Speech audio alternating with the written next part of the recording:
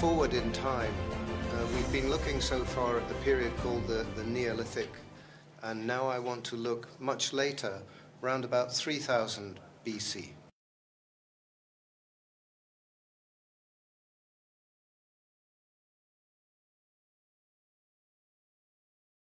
من ئێستا سێری فترەیەکی زۆر ینی دواتر کەم هابێنەوە فاست فۆروەرد هەڵە ڕۆیتە پێشەوە با بێ فترەیەکی زۆر دواتر کە 3000 BC ئەی 3000 ساڵ پێشداین.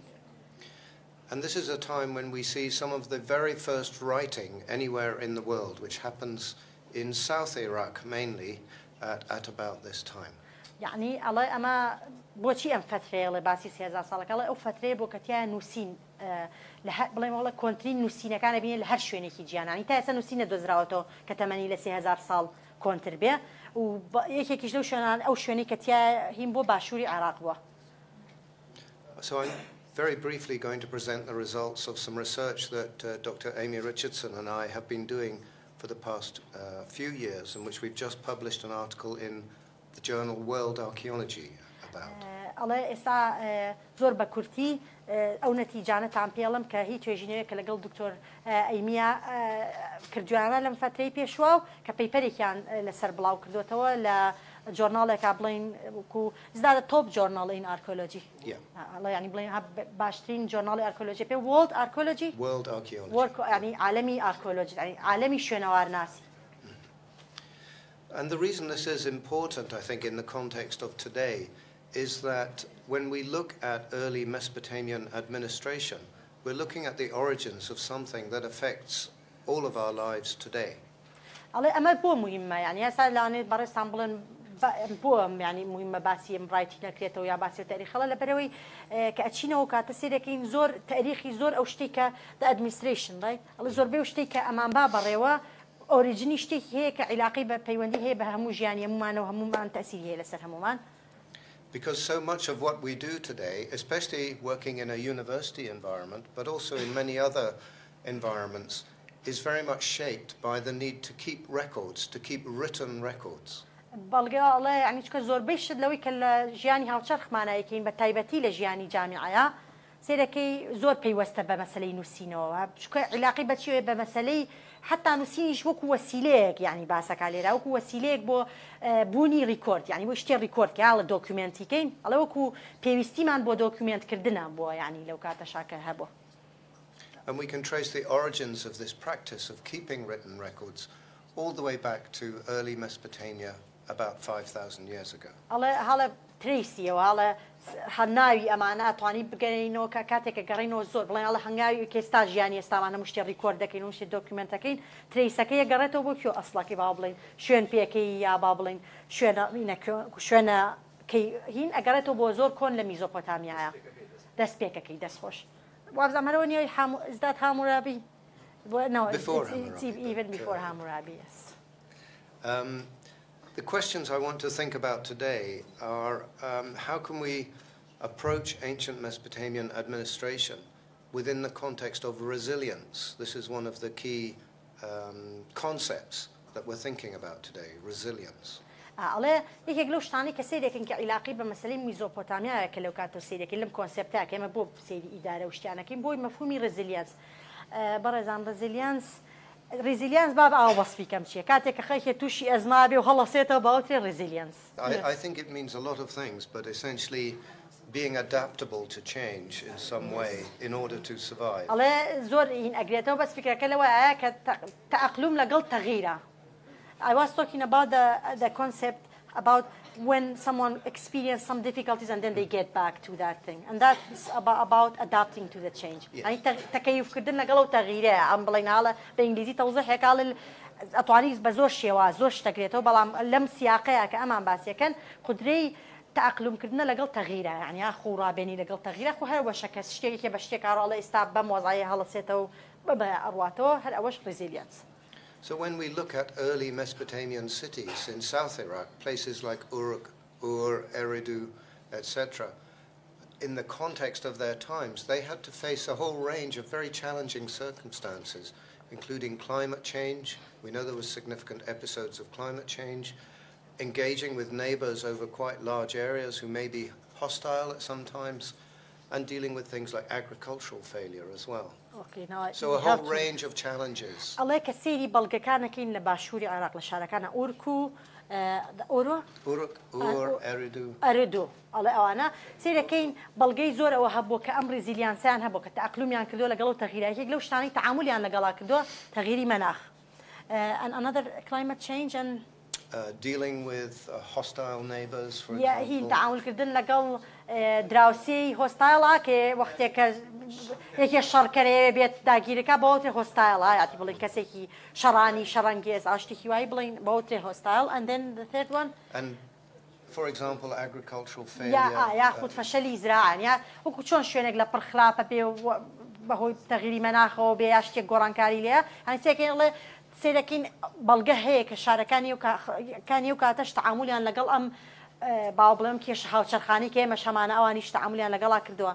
Just on that note, actually, one time I was reading that Abraham, the thing that talks about migration, were all affected by climate change. Yes, there are theories about theories. Yes, I mean just that's they were associating the story with one of the apparently climate an episode of climate change. Yes, that's right. So on that very topic, I want to think today about how religion and cultic practice, that is the actual act of performing religious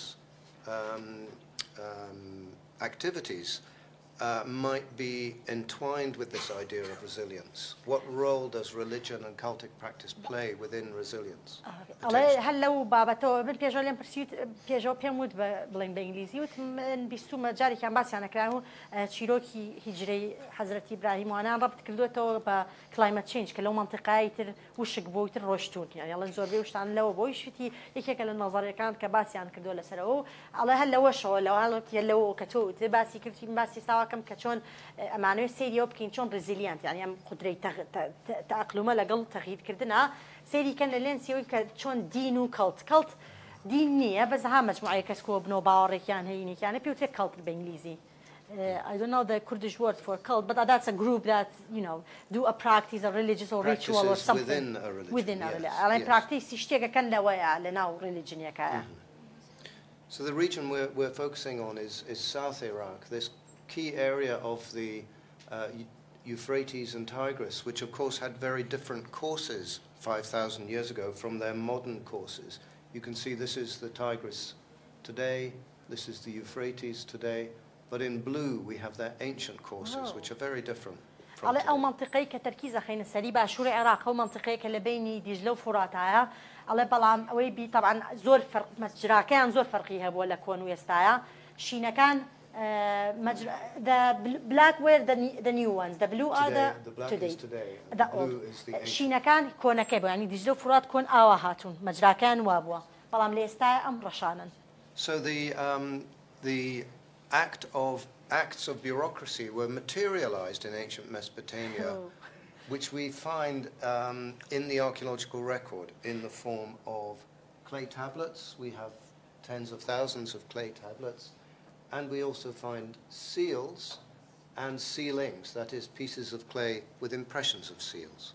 الله بلغي بيروقراسي طبعا بيروقراسي ربطه بإداريات ولا بريو بردنولا سيركي ماتيريالايز يعني كراو بمواد الله وجدت شيء بينين كليان ام لوحه قرانا كسيركي بلين طبعا لباسك على نسينا كان يعني او شتيت يا كان بيروقراسي قلم مورا او شتي كشان سيلها ل هي شوني مورك او ني وجاري واي لنامه كبر موم اتوين ريته ولا كذا على لو دوزريته شوني مور يعني الله بوانا زانين بلين امانه دراسي او بيروقراسي هنا عندكين براكتيسان. Yes, and for the cuneiform experts in the audience, I know we have a couple, I am showing the tablets with their original orientation, not with the orientation 90 degrees changed, which happens later in time. الله بو أو كساني نسيني هيروغلافي الله كم كبرزك تعلم جولان سا نسيني هيروغلافي أزانن الله استع نسيني تامشانم كلو كاتا وابوا كبمشي وبمي تجاه دانا ولا كدواي فترة زمني دوات ربين نو درجة عكس كراوتوا اتجاهي نسينا كان. What did it change the meaning? The orientation of writing changes in the second millennium BC, so a long time after this. الله اتجاهي نسين دو 2000 that means second millennium Yes, after 2000 BC. دوای 2000 BC و گۆڕاوە ئیتیجاهڵە بەس لەو کاتە ئاوا بووە ینی بڵێن ئیتیجاهی نووسین. So working with Amy, we've been applying portable X-ray fluorescence, which Amy was talking about earlier in the context of Neolithic objects. We've also been applying this to Mesopotamian clay objects, bureaucratic objects. الله همان أو شتي أو X-ray fluorescence كأيمي بكارينا كباسي كل بكارينا وتحليل مواد كان كبوهي كاتي شاخي برديني نوع كبكارينا والله ما بكارينا أنا بو ميزوبوتاميا بو بتايبتي بو تحليل كردني أو شتاني كعلاقي با bureaucracy و administration. Yes. علاقي با أو يعني بكارينا بو بارشاني ك يعني نهاتو بسر مشترك قبلكم بو بارشاني كبشانيو با bureaucracy هني كتابو تحليلي كان بهمان أو جهازه. Essentially, we're looking for patterns of clay use, city by city, from ancient Mesopotamian administrative artifacts.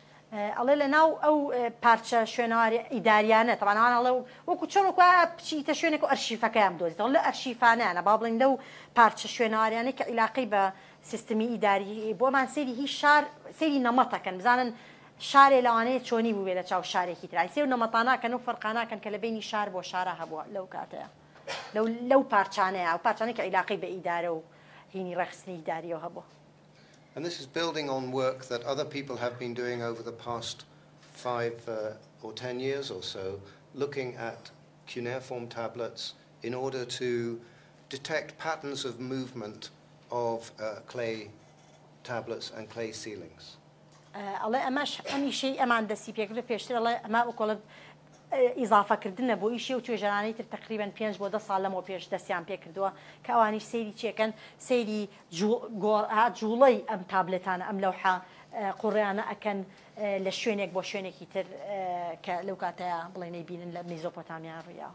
And so far you can see here these are the objects we have analysed, and we're focusing very much on these extremely early periods in the history of writing, so-called proto-cuneiform writing.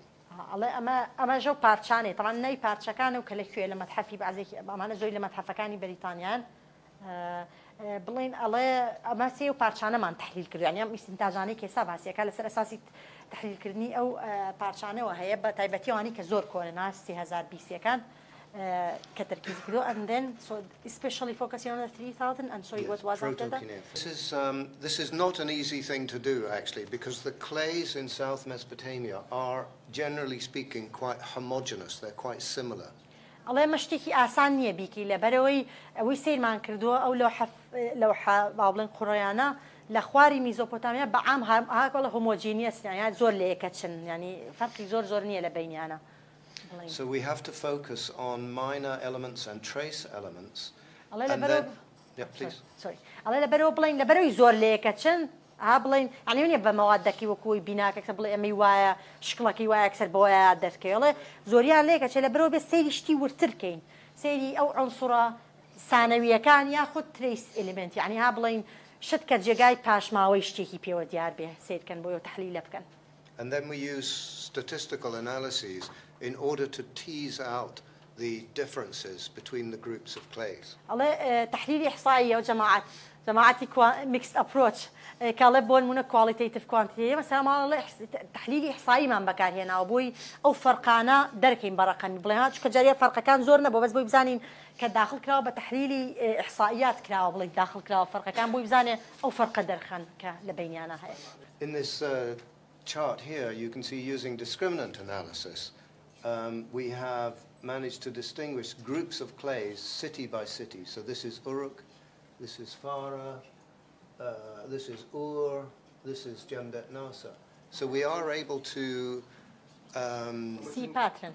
To make distinctive patterning using these techniques. والله جماعة دانا تام بتايبتي كل quantitative بحثكن لنزان تحليلات إحصائية جارية داخلك ربوي نمط ببيني بس اشتكان داخلك يتو رقم كان كيليك ونزيك به هو أو بودرك ليه رابطك من نوع تحليل إحصائية كبيتي discriminant يعني قبل جشتي جاكي تو بس أستيكيها وردة جاكي توا كتيا مسامي دينا كلي كان صفات كلي يعني هو لو حقور كان بين شاركانا كدينا سيكها ليه رادرك كفرق كان يجينا لو تبى تشاو بمواصفات وصفي كيما یا حتا تحلیلی کیمیایی زۆر فەرق نەبێت لە بە هەندێشتا دەرەکەوێ کە بەم تحلیلی ئیحساییە کردویان. So let's look at some of the material quickly before coming to some interpretations. ئەڵێ با یەکەم بە پەلەسێرێکی چەند ماوادێ بکەین پێشەوەی جا بچینە سەر تەفسیرەکانیان. One of the most significant sites for this early development of administration and writing is Jemdet Nasr, just south of Baghdad. What's that? Jemdet Nasr here. Jemdet Nasr. ئەڵێ یەکێک لەو مەوقعانەی کە بەڵێ زۆر مهمە بۆ ئەم تەتەوڕەی کە ڕوویاوە لە ئیدارە و لە نووسینە منطقەیەکە کە کەوتە ناوی جەمدەت ناسر نزیکی بەغا. And from this site we have about 245 clay tablets like this one in the so-called Uruk III or proto-cuneiform writing style. ئەڵێ لەم سایتە تقریبا نزیکەی 245 پارچەی ئاوا بڵێم هەوڵ لەوحەی قوڕین دۆزرێتەوە کە پێوترێ ئۆروکی سێیە لە ستایڵی پرۆتۆ یونیفۆرم ینی هێرۆگلۆفی پاژ نووسینەکە ینی ستایڵەکانیان لەو دوو شێوەیە. And these tablets were found in several rooms of this very large building excavated in the 1920s. ئەڵێ ئەم لەوحە قوڕینانە دۆزراوەتەوە لە چەند ژوورێکی ناو ئەم بینایە. Which dates back? What's the building? The building dates to about 3000 BC. And here are some of these tablets. 13 of them have a very distinctive seal impression. So they have written signs, but they also have seal impressions from a cylinder seal that has been rolled over the clay.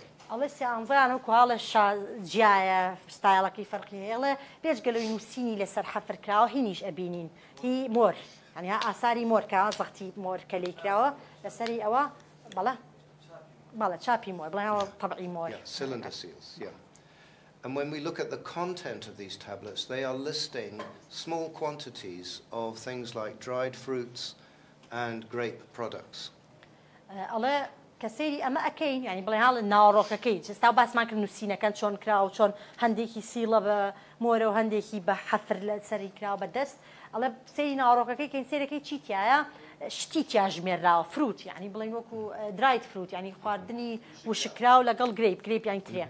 And the seal impression I mentioned, you can perhaps see, it's a little difficult to see, but there are marks here from where a seal has been rolled over the surface of the clay while it is still soft.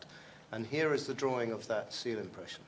الله هي طبعا كجماعة بلينا هي لكي عمورة كك شو نكى طبعا كده الله تقدر كي طيب بلي لك شو دسي فيه كردوها بلين كمور بلين بسريع أرواح كرولي كردوها بلين so it was cylinder. شو كهين بوا بلينها سلندري بوا لولي بوا أي بيني كشون لسرشتي هي نرم سطحي هي بيج وشكبو بسريع روشاني وأسرع بيني يعني الله لنا تحليل كردني أو جاي في وديارة. And this scene is depicting the names of Mesopotamian cities, a list of city names with Ur, Larsa, maybe Nippur, maybe Uruk, Wilaya, Kesh, etc.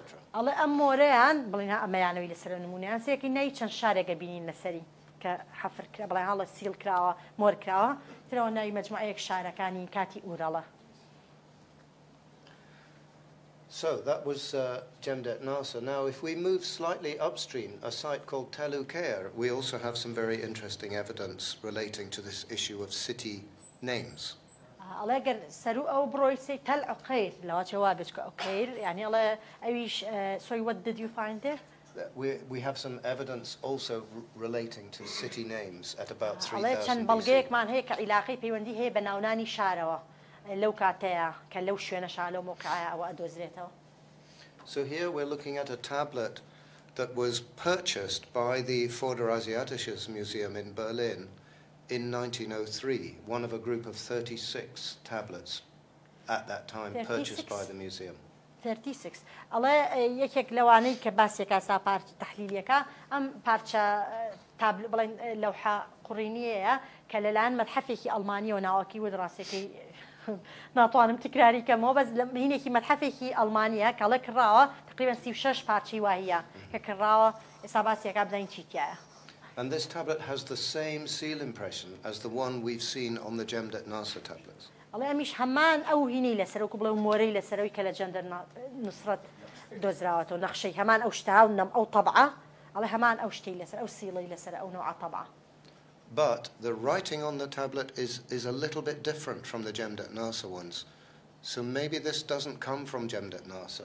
الله بلام سيكين نوسينك جاء لو يكلو منطقي كوهاتوا لو جندد ناصر بو جندد ناصرة الله لو يوم منطقي بو كوات لو شيء ربطي بجندد ناصرة ونبي يعني الله راس لا موركة لكتشن شكل كيان بلين ويكلا سري طبعا بو بلام لنوسينك جاوازن. So we conducted clay analysis of all of the Berlin purchase tablets, and you can see them in orange here. These are the tablets from Jemdet Nasa, and you can see they are very different groups. This is the, where's the one? Yeah, this is the one. This is the one with the same seal impression as the Jemdet Nasa ones, but the clay is very different. So we think it comes from another site, not from Jemdet Nasa. So the material of the clay. Yes, the material of the clay is different. كتحليل إحصائي كي بكردو بوم دوانش بفرق بين يوي أو دو منطقة وي جندد ناصر أو تل عقيرة أو كزوري بارشكاني لمتحف ألمانيا كي الله سيدا كينا مجاوزيا بين هاد دركوي لويا أما أنا بارشة بوكي سابشاني يعني كوتي أو سيلي لسرا الله حتى تيك الماتيريال كي فرقي هي مواد كي يعني بلين كليوي دروس كراوا. And if we are right, this means that this same seal is being used in two different places. And that's very important because we have only 3 or 4 examples of this from all of ancient Mesopotamia.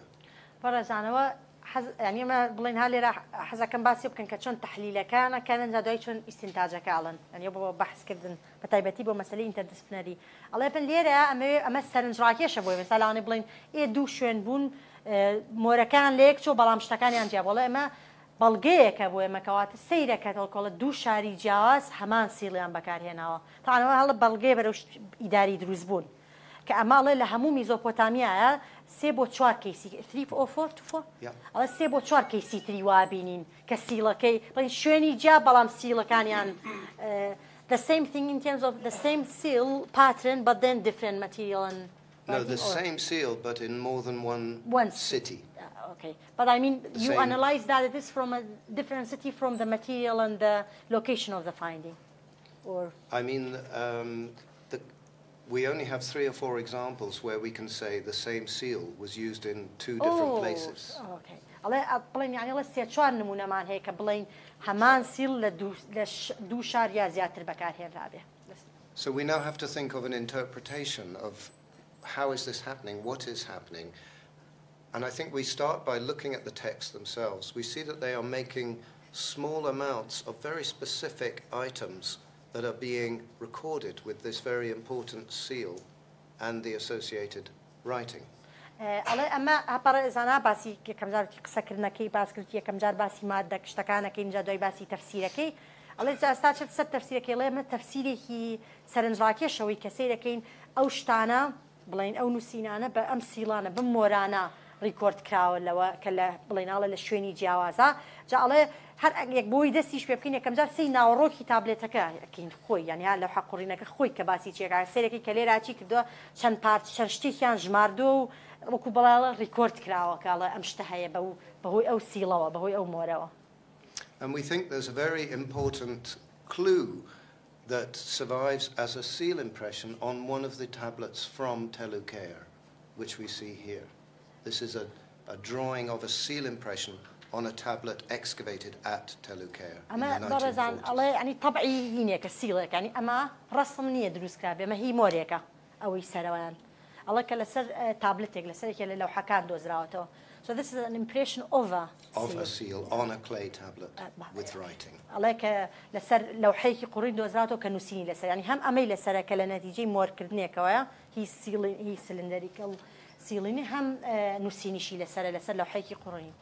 And what this scene is showing is a boat, a very typical Mesopotamian boat, which is being pulled by animals, and people are guiding the animals along a river or a canal. So did they have logo? What? Was that serving like a logo? Because this sounds like modern logo. A logo? Yeah, I mean in terms of, transferring, because they made it a seal. Yes. So right? So well, that no, means you're right. There is it that could kind be. of That's a new interpretation. الله قوي أمجار السيل لك شيء لسرا برا زان رسمي لسرا. يعني بلين موركا ناروكي موركا ڕسمێک بووە کە ڕسمەکەش چی ئەم بڵین ئەم what's the It's a boat being pulled هینێکە by با بڵین animals. بەلەمێکە being pulled by Towed by animals. کە حیوانێک ڕایەکێشێ.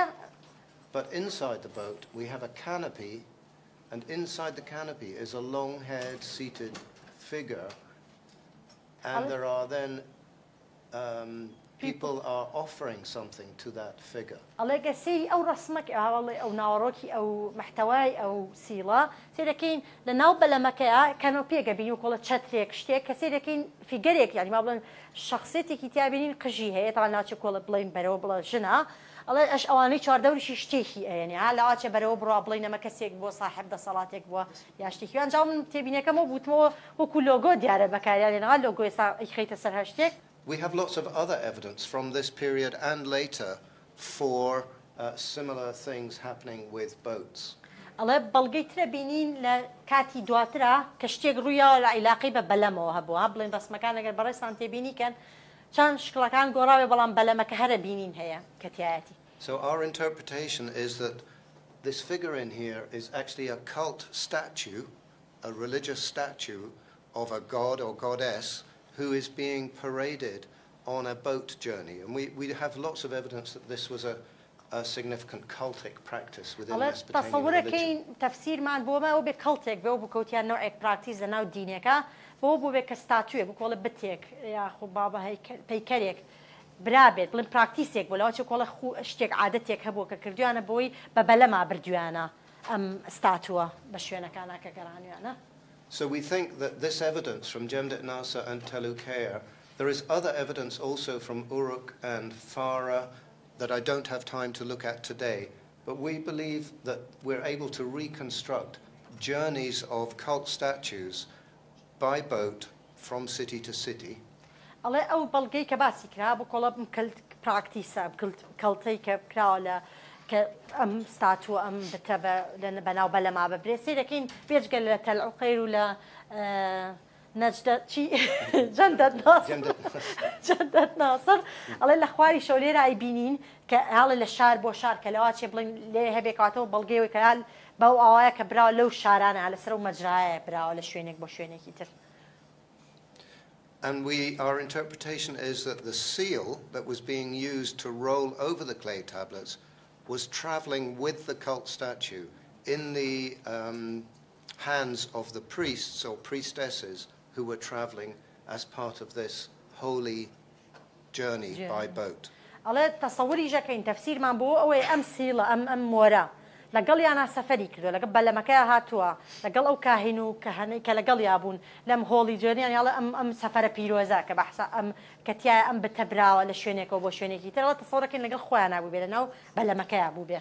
And in each city the local people would make offerings to the cult statue, things like dried fruits, dried fish, other objects that would be consumed on behalf of the deity in these festivals that would take place on a regular basis. الله يعني أما بكارني بلا هذا تفسيري كي بقول لو أشي أما هستكين خلقي محلية قبلين كمان بلا ما هاتو أم شتيتيا وأم كاهنو أم موران بيبو خلقك هلو كاتاتو أوفرين يعني هنا يعني أو رسمي واقعش أوفرين عكشتي كبيش كشكراو بخوا ونديك يا شتك لو كاتاك كراو كدواي خرا ولا in like a celebration so in على بكوا على بمناسبات كابلين خرا وككونسيوم كراو يعني بكار هاتو يعني خواردنا كبكار هاتوا او شتي او شتانك كراو ولا تصور كنا الشوازي درايت فروتا او شتان او ناروكي كنسراو او يا وكولا بلين الله تري او خواردنا او ميوش بوانا لا شي او بي او انا بيك يراوا با كلتك ابو جماعتي بمكاهين وشتي كلنا امبلا ما يابون. So we see this very much as a strategy of resilience that Mesopotamian cities are pursuing together as a way of maintaining social cohesion over very large areas in the face of challenging circumstances.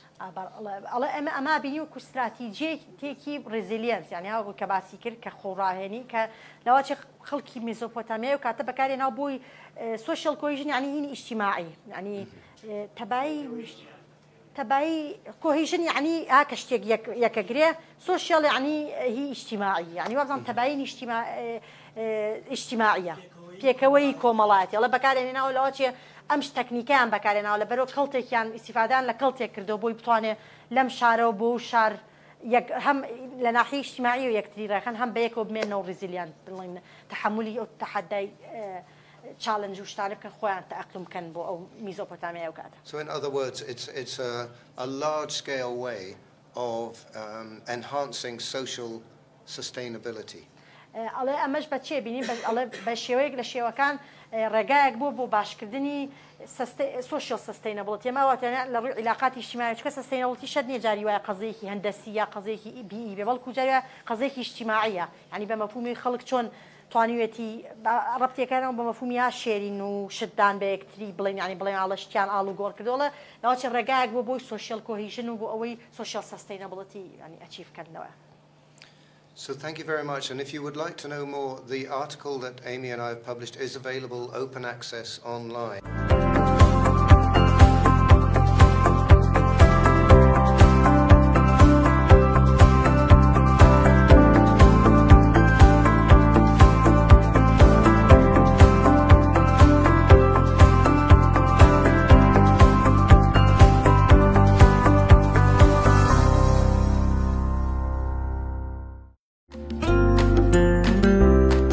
بۆ ڕێکلامکردن لە کەناڵی SBUHD پەیوەندی بکەن بەم ژمارە تەلەفۆنانەوە.